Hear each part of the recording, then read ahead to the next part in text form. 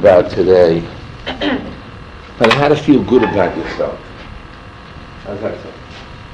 How to feel good about yourself.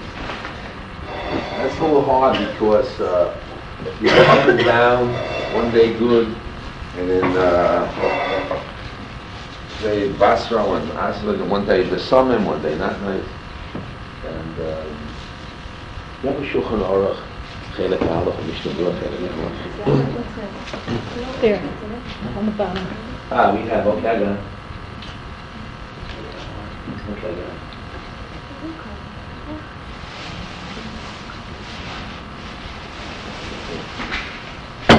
How do you feel good about yourself?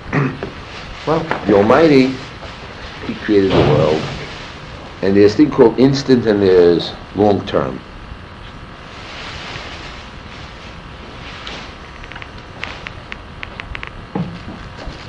It says here in the Shulchan Aruch in the beginning,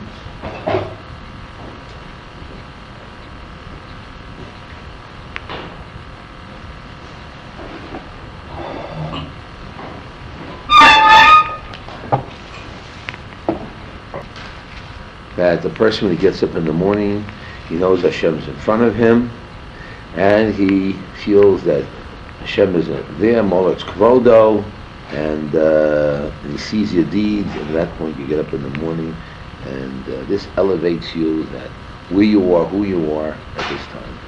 But when you get up in the morning, when you get up, when you get up in the morning, so you get right away, excitement, new day, new time, that you're now standing in front of Hashem, Hashem sees you, and now you're going forward. There's another time you get Kedusha is on Shabbos. Shabbos is once a week. Asher becomes Shabbos Kodesh, and you feel elevation. You're connected to spirituality, to holiness, and you get elevated. Shabbos elevates you. Even if you don't do too much, you don't sing, etc., but still you get elevated. When you do mitzvahs, it's also elevation. Asher Kiddushanim, it's just every time you do a mitzvah, you get a little elevation, you feel good. Like a woman gets dressed and looks nice, she feels good. So doing mitzvahs have an effect upon your soul and make your soul get connected to Kedusha. And that's cool. I'm going to explain that a little bit before we explain that a little bit. So you have periods of time where you hook into Kedusha and you grow from it. And you get strength.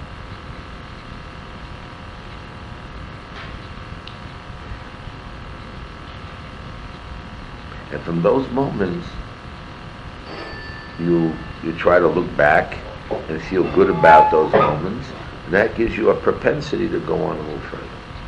I want to tell you over here a little story in the Chofetz Chaim that brings it down.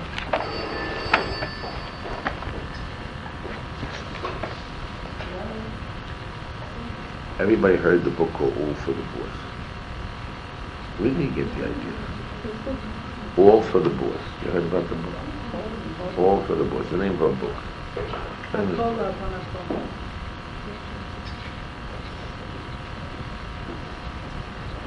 So I want to read you where I think he got it from. I'll explain that. It says in Kedoshim, we are commanded and warned to become holy. We have to do many things to make ourselves holy. We try to explain it. But the Malachim, they were born holy. And therefore there is no need for them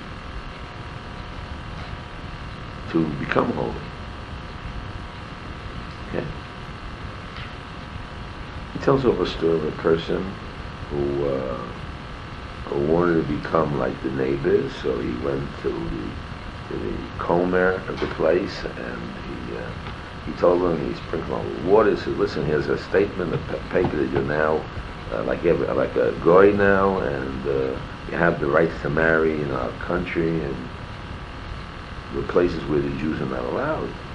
So then, and this was known by everybody. Everybody in the community stayed away from him, and he wasn't, he couldn't marry a Jewish girl. They wouldn't marry him. They wouldn't let him sell a house to the guy and do things with him. He said, what's this all for? Because the Komer, so therefore also the same thing. When the Torah says that a person doesn't keep the Shabbos, he's like, he lost his position in holiness. So it also should have the same value. Anyway, a person has to try to do his deeds l'shem shamayim.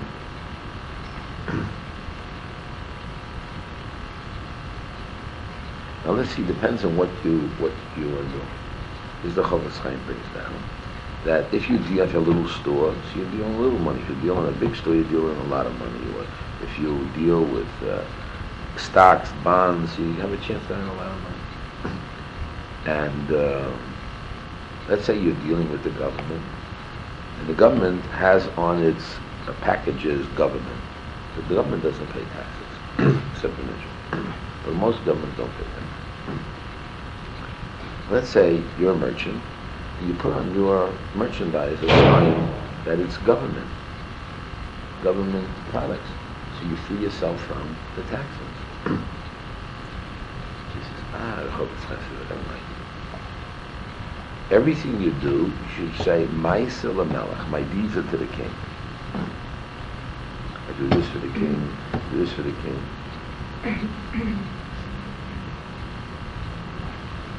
And therefore, in other words, your deeds, what you're doing, you're thinking how you're going to do it for the king. Let's say you're working for the president or somebody, so you're proud, so you're working for the king. So say for the word king doesn't sound so good today, so it's, they have the book of all for the boss. When you're doing this, basically, the Shem Shemayim for Hashem. And this should build up yourself to feel good about yourself. Because you have a goal, you're working for Hashem. Who do you work for? What are you doing? So you say, I'm a housewife, I'm doing this. At least you know what you're doing is that you're part of the king's group, and you're part of the Jewish people. God loves you, and you're his children. Therefore, and you're working, when you do these things, you're bringing dignity to the king and helping the king. The king is the boss in land and controls. So this, by definition, should make you feel better. I don't know, like everybody's here down. Let me tell you a story. If nobody's up here, everybody is down. I'll tell you that story. I'll tell you an interesting story. You're ready? Yeah. Let me tell you a little story. A woman sends a letter to the rabbi and tells the rabbi, listen, she was a rich woman, not to the rabbi, but she was a tough lady. So she sent a servant to the rabbi and asked if she has to do on Pesach Haseba. On Pesach, you're supposed to feel, even if you're very poor, the Mishnah says you're supposed to, like in those days, they had these couches like they had in Persia, where you lay down and relax while you eat. Then you have to feel you're free, a slave. You act like a rich person. So the Lord, everybody, even a poor person who drinks the 4 cups of wine, has to sit down like a free person, haseba. And that's men. What about a woman? So they say, if she's an isha chashuva, if she is a woman of value, so then she also can sit in a free way or haseba, lying down. But if she's not isha chashuva, then she doesn't. Or she's so much on her husband that doesn't. So she writes a letter. She sends a servant to see the rabbi, said that maybe should she's a dignified woman, does she have to do haseba? She wants to hear from the rabbi. So the rabbi answers back. He said, if you're going to eat matzahs and you're drinking wine, so then there's a law called haseba. But if you are bitter and you're like moror, you're like bitter herbs. So bitter herbs don't need haseba. Where's the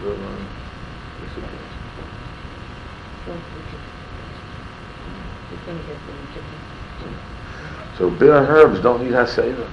No, since the woman's a bitter woman and a hard woman, so hardness doesn't need haseba, doesn't need rest.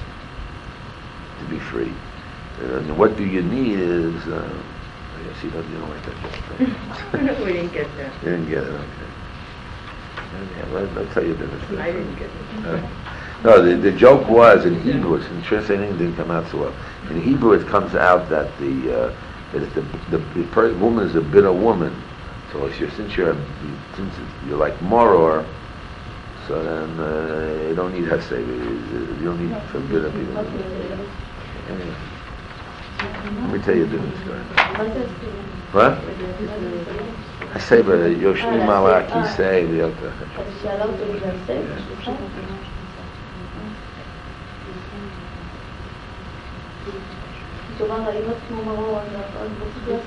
Botzer, Glamorlo. What? When you're free and you feel good, so it's not saying, but you don't do it. You have to feel free. You have to Free. feel free. Happy, free. A bitter woman is not. A bitter woman is not feeling good. Let's talk about this week's Seder a little bit. There were the Nesiim. The Nesiim was the appointed people in the Jewish community from the tribes, and they had to build the Beis Hamikdash. I mean, not the Beis, they had to build the Mishkan, but really the Mishkan is part of the Beis Hamikdash. There's one law to build a house for me. So in the desert they had the Mishkan, and later on they had the Beis Hamikdash Rishon, Beis Hamikdash Sheni. And actually the measurements are all the same except the proportion, but the size can be different. Like the Beis Hamikdash Sheni is bigger than Beis Hamikdash Rishon, Beis Hamikdash Rishon is bigger than the Mishkan, but the proportion of the size remain the same.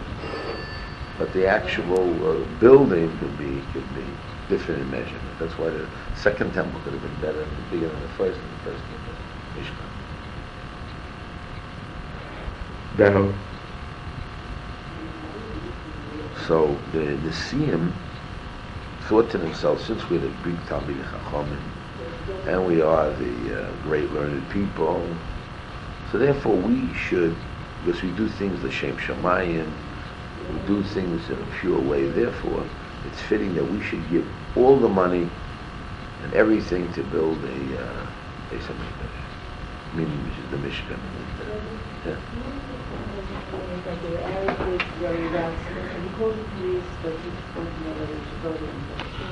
And we do things l'shem shamayim, and then we will give everything, because since it's such a holy thing as the Shekhinah, the God's commandments coming to the Jewish people. So therefore, who should be the one that builds it? The Talmidei Chachamim and the Siyam. And we're going to give all the money, and we're going to give them a pure way, in a holy way, a very special way, in order that it gets done. But Hashem said He wants everybody to participate. Why? It could be because the fact that we have the Mishkan shows that the Almighty forgave us from the sin of the Egel. He's partial, that He's still with us, still loves us. So what happened? The Jewish people felt so joyous that they want to be forgiven, or God will come back to them, close to them, that everybody quickly came and brought all their jewelry. The women took all their jewelry quickly, and then they got some from someone. They had, and then Moshe had to say, "Die, enough." Well, I got to tell you that I was in Canada, and people, when the Botzer was alive, the women would be sending their jewelry and gold to the Botzer Rabbi to help build the Beis Hamikdash. No? Before, when he was alive, I know women. My sister used to go back to me. I used to bring back stacks of gold from all the women, their jewelry. They give it to the Botzer in case they build the Beis Hamikdash. They want to be part of it. So what they put it away for you? I don't know what's done with it. He's dead. I don't know what happened to that jewelry, but I know my sister used to bring, when she used to come back from Toronto, stacks of jewelry from people, gold to give it to the Rebbe. Not to the Rebbe, but to the because like they did before, the women gave, and now they give it now. Anyway, so everybody gave, and they had to say it's enough. But before that happened, after he announced that all the people will are allowed to give, so the Nisim said, people aren't going to give all that money. Money's tight, people aren't going to give. So we'll wait till instead of them giving when everyone's allowed to give, they should have given everything. So we'll wait till the end. And there won't be enough money for everybody. And we'll make the finishing touches. And the rule is that the mitzvah goes to the one that finishes the mitzvah. We learned from Moshe. Moshe took the bones of Yosef out of Egypt, and he didn't get the total mitzvah because the one that buried him brought from Egypt, from Moshe died in the desert, but the one that took the body from the desert to bury him, he got the schar for the mitzvah. That's what the Gemara says. See, the mitzvah is named after them. So they figured that they'll be the ones that will finish the Mishkan, and the name will be on them, so they didn't have to give them money. First they thought to give it all. And the Iran said, they'll give at the end, and the end will be the best. So what happened was that all the Jewish people gave, and they lost that, they didn't know what to do. You know what, they felt very bad. So Hashem gave them a position that they gave the precious stones that was on the breastplate of the Kohen.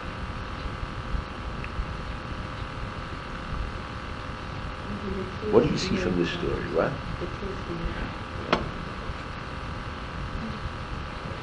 What do we learn from that story?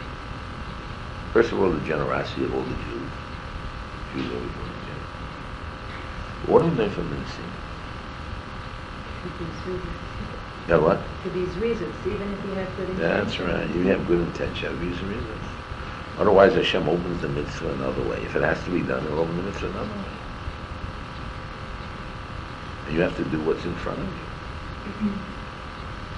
Now, when they were told to build the Beis HaMikdash, they were told, and it was written that although the building of the Beis HaMikdash is very important, but you cannot desecrate the building of the Beis HaMikdash on Shabbos. And you would think you would be able to. Why? First of all, if you do it on Shabbos, it must be really holy. And B is that Shabbos is made for pleasure. There will be no greater pleasure than building the Beis HaMikdash on Shabbos. Shabbos is owning, so therefore they should do it on Shabbos. The Torah says no. They can't. You can't build the Beis HaMikdash on Shabbos. But in the Beis HaMikdash they could light the fires, the building of it, but the sacrifices that the Torah said that you're allowed to do, you're supposed to do, not allowed, supposed to do, like the Korban HaTomid or the Korban of Shabbos, that you do, they light on Shabbos. They do the work on Shabbos. But that's a necessity, but otherwise not. So they were told to build it, but then they told them that, why? Because Shabbos is very holy. Now we have a rule that there are certain things given to the Jewish people on a stipulation, on a Tanai, and certain things were given unconditionally. Beis HaMikdash,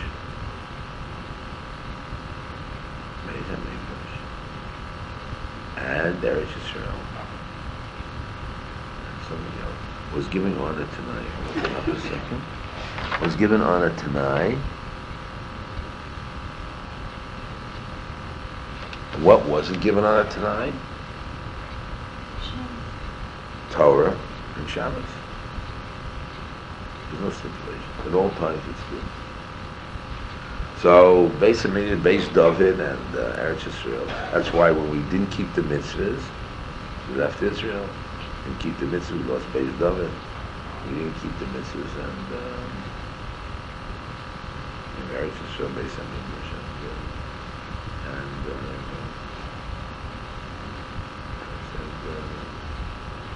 Beis David. But Shabbos and Torah there was no Torah, no stipulation.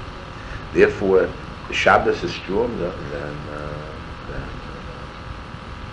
the Beis HaMikdash in that sense. Now in Shabbos, you have this holiness.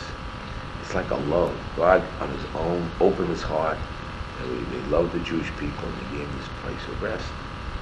He gave them this beautiful moment. And He opens the door to anybody, any place, any time.